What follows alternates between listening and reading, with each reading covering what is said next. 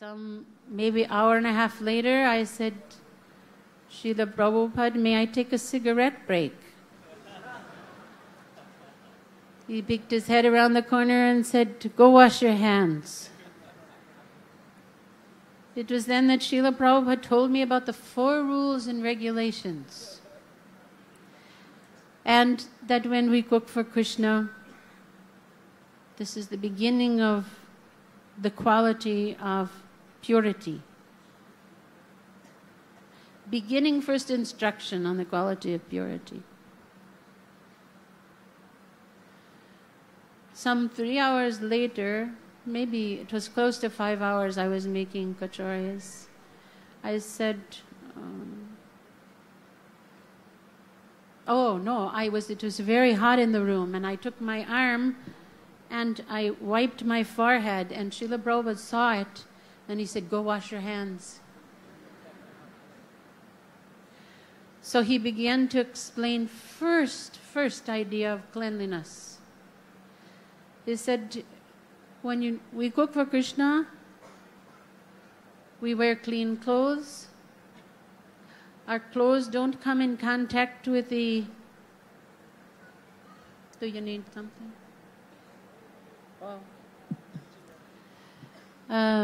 We don't allow the clothes to touch Krishna.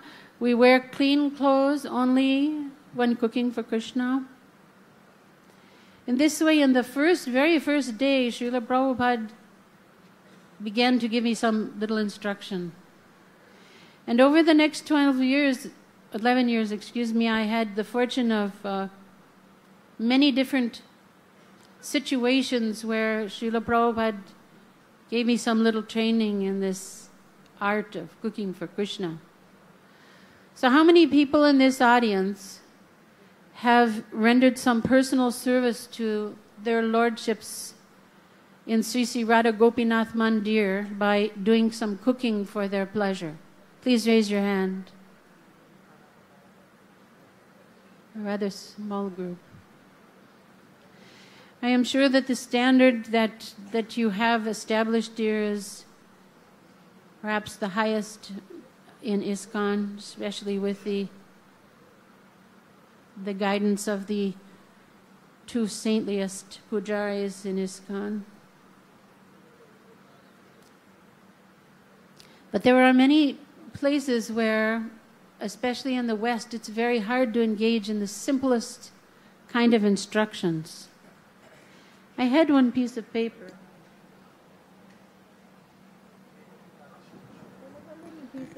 Typing, there it is. I wanted to read to you a couple points that Srila Prabhupada said into a letter in 1968. This is only 2 years after ISKCON has been founded, to a disciple in Los Angeles who asked him some questions, little basic questions. And here's what Srila Prabhupada sent to him. This was on June 16th, 1967, excuse me.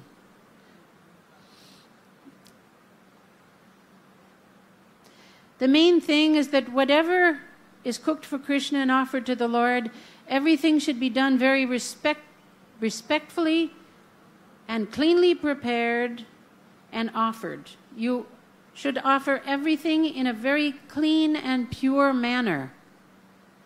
So that means different things to different people, what clean and pure manner means.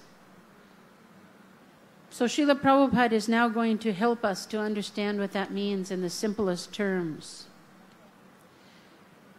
Krishna is neither hungry nor is Krishna poor, nor is he unable to eat, but he will accept everything, the foods mentioned in Bhagavad Gita, when it is offered to him with 3 things: love, devotion, and faith. So we could take this simple sentence, and no matter how advanced you are or how long you have practiced Krishna consciousness, we can go deeper into the purport and the meaning of these 3 things: love, devotion, and faith. There is no end to the depths of this simple statement. Srila Prabhupada once said to me that Srimati Radharani is expert in everything. In Braj Bhumi and Brajadham, there is no one who pleases Krishna more. She is most expert for her dancing. But she pleases Krishna with her cooking. And every day, with every time she cooks for Krishna, she never makes the same thing twice. This is eternally something that Srimati Radharani is doing for the pleasure of Krishna. Eternally. So we see what expertise means. We see what love, faith, and devotion means through Radharani's service to Krishna in this one capacity, just one thing of which she is expert in everything. So vast is this vehicle for serving the senses of the Lord. All right. Talking within the kitchen should be done only at what is necessary for the preparation of prasadam or about the Lord. When you cooked with Srila Prabhupada, he did not chat. There was no conversation. For instruction, there was question and answer, but not other than that. To watch Srila Prabhupada in the kitchen was like watching a true artist.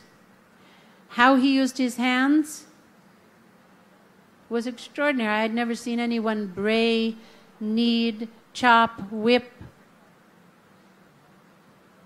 do so many things with movements in his hands. He was extremely efficient. Once in Vrindavan in the late time of 1976, in a time when his very close godbrother Bhagaji was cooking for him, Srila Prabhupada said that he could cook for 30 people on one burner in 1/2 hour a meal. And the person challenged him and said, that's not possible. And Prabhupada said, do you want to see me do it? And he backed down and said, no, Srila Prabhupada, I believe you. He was so very expert that he taught by example. He never told us to do something that he couldn't do himself, very expertly. He learned to cook by watching others,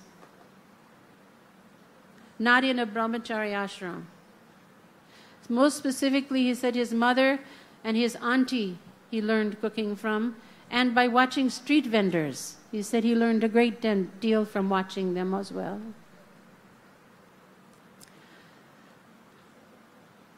There are certain rules that must be followed. No offered food should be brought back into the kitchen.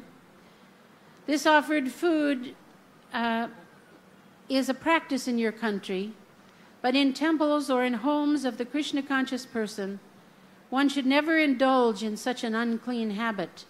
If there is any leftover food, it must be kept separately. So there's so many examples I could give of Srila Prabhupada with this. One was at the estate of John Lennon in Prabhupada's service. And it was what we call a no-facility zone when you're traveling with Srila Prabhupada and you're placed in a situation where it isn't a Vaishnav kitchen, neither are there Vaishnavas to help with the standard of cleanliness. This was the servants' quarters to a very big estate. There was no facility. And he saw his brahmachari assistant, Purushottam Prabhu. He saw him bringing some food back. Now this is, ISKCON is 3 years old now. Srila Prabhupada wrote this letter in 1967, and he expected that every one of his disciples by this time would know this standard and would make arrangements, no matter what or how simple, that arrangements should be made. So it doesn't need to be complex. Simply there's a line. This is for offered prasad, this is for unoffered prasad. What is in the difficulty of following kitchen rules? They are rules, they are simple rules, and they must be followed. One must be prepared to follow rules for Krishna. Otherwise, where is the proof that one loves Krishna? We come into the love aspect again. If we're not willing to follow rules, where is love? And besides that, these rules are not difficult to follow. Srila Prabhupada made the art of and the practice of Krishna consciousness so enticing and so salient and so accessible that it became attractive for any person that really was willing to listen to it. Just like you're coming as a guest today.